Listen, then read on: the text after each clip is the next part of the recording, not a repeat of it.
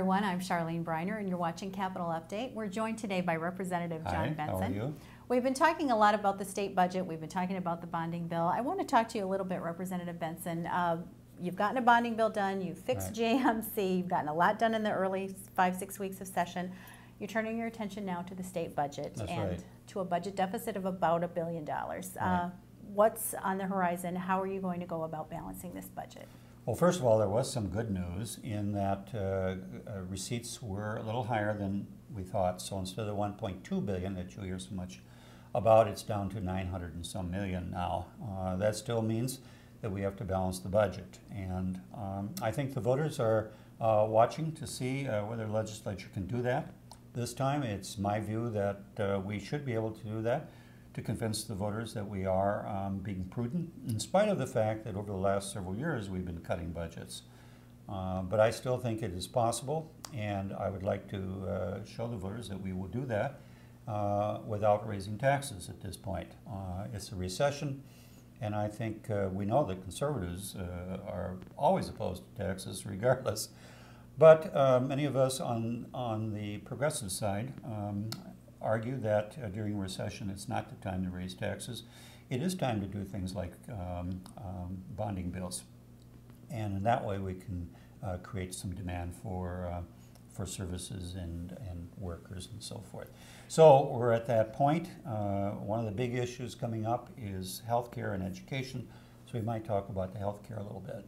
Well, I am curious about that, Representative, because when you do this for the cuts alone, there are a lot of agencies, a lot of areas where you can trim the budget, but K-12 education is about 37 to 40% of the budget. Healthcare consumes a significant about a third of the budget. Yeah. So how do you go about making those cuts without really impacting people's lives, whether in the classroom or whether people who depend on healthcare or people with disabilities? How do you go about doing that?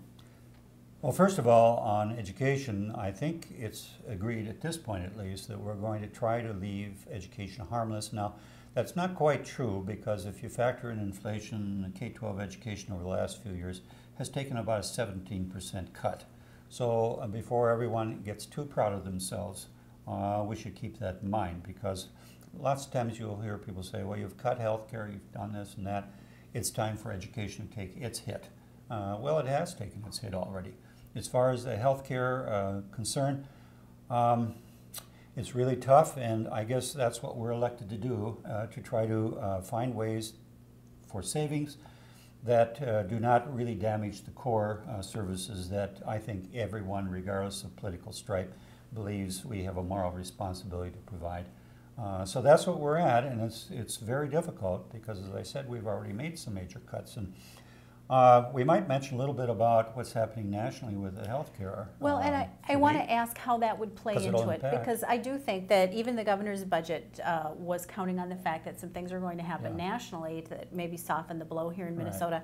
How would this national healthcare discussion play into what will happen in Minnesota? Well, there's a couple of items. First of all, we should remember that the governor's proposal for balancing the budget included the assumption that we would get for the Medicare portion of state expenses, and as everyone probably knows, state contributes to Medicare as well as the federal government, so that's a real impact on our health care. And the governor is hoping for $387 million, I think, something around there, that would come from the federal government. Unfortunately, that has not passed the U.S. Senate. So we're all waiting around here a little bit to see if that comes through, because if it doesn't, then we're going to have some major cuts. But the National Health Insurance Program, if it becomes law, the one that we have in the Senate right now, which has all kinds of flaws, we know, we've heard that debate, would lead to about a $350 million improvement excuse me, in the state budget here in Minnesota. And in the next biennium, it would be up to $2 billion, which would be an enormous improvement.